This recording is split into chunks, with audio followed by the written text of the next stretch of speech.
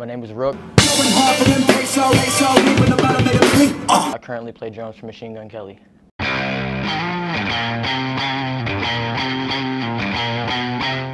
My first inspirational moment that kind of sparked my interest in music was kind of my father. He always played drums in a band growing up, in a band called Damien, and so drums were kind of always at my disposal. So ever since about 2 or 3 years old, I've always just had a drum kit around, and I mean, he never really had much time to teach me because he was a little wild, and so I kind of just took it upon myself to you know, just play every day and just kind of teach myself, and he gave me some things along the way.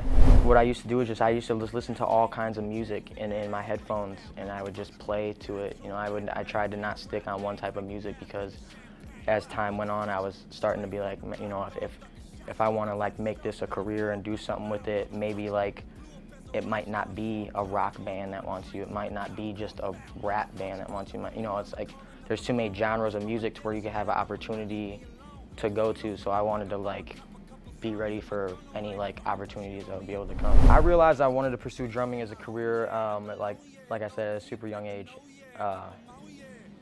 I used to get pulled aside in school a lot by my counselors because, you know, I would be late a lot of the time, and it's because I was always like going to concerts with my dad or like, you know, staying up late practicing and all that. And, you know, they used to hit you with the statistics like, oh, you know, like it's not really that big of a statistic to be like a rock star, you know. So, and I would tell them the same thing every day. I was so like in love with that I think I was more in love with the fact that people kept telling me that I couldn't do it because it's like, oh, it's just not, the odds aren't good enough. The odds are always against you when you want to do something to that level. So I feel like that kind of drove me to like want to be better. It drove me to want to sit and practice. It drove me to just, I fell in love with it.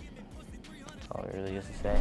Some of my idols, I guess I try not to watch too many drummers because I didn't want to make myself appear to look like another drummer. So, but you know, you have to know what's out there, and you have to know like what you're up against. So I think really the only 2 idols I like mainly focused on when I was younger was Tommy Aldridge. He used to play with my aunt Ruby Starr back in the 70s in a band called Black Oak, Arkansas. And so Tommy Lee was one of my main idols growing up, and I actually had the chance to meet him through Kells, and he, you know, kind of set it up. And the first time I met him, we were playing a show, and he was opening up for us, DJing with DJ Arrow. He has like his own side project that he does, and we knew he was on the show. We had got there, and his dressing room was like right by us, and like, you know, he talked to him. He'd already been in contact with him.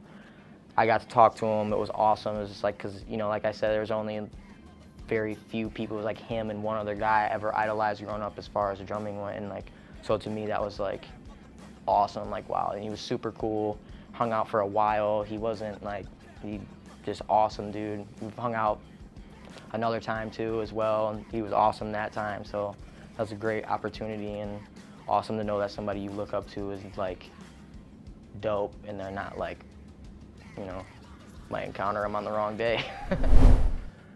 I got linked up with Machine Gun Kelly through one of his mutual friends, through Slim I've been in contact with, and I had been sending them some videos and stuff, and I didn't even know if they were looking for a drummer or anything, but I was just, you know, Ohio boys tend to hold each other down, so I'm like, you know, what are the chances? So I'm sending, and so basically I was sitting in them. It was my last class of the day, and I was like, and it was so funny because when I had been in contact with them, we had talked, and then there was like a 2-week period where I didn't hear anything back. So I kind of was like, oh, you know, maybe just things didn't, you know, go how they were supposed to go, whatever, it's all good. And then I was randomly sitting in class one day, like last period of the day, I was like super irritated about something, just sitting there, phone's ringing. I'm like, man, who is calling me right now? Who would be calling me? I look and it's them calling. I literally ran out of my classroom. My teacher's like, yo, I'm writing you up. I'm like, write me up. Go ahead, do what you gotta do, man. Like, they were like, yo, can you come to Cleveland today? I'm like, of course. Bring a drum kit, got it, went. I literally left school that day. I never went back to school. Never went back to school. I love that part.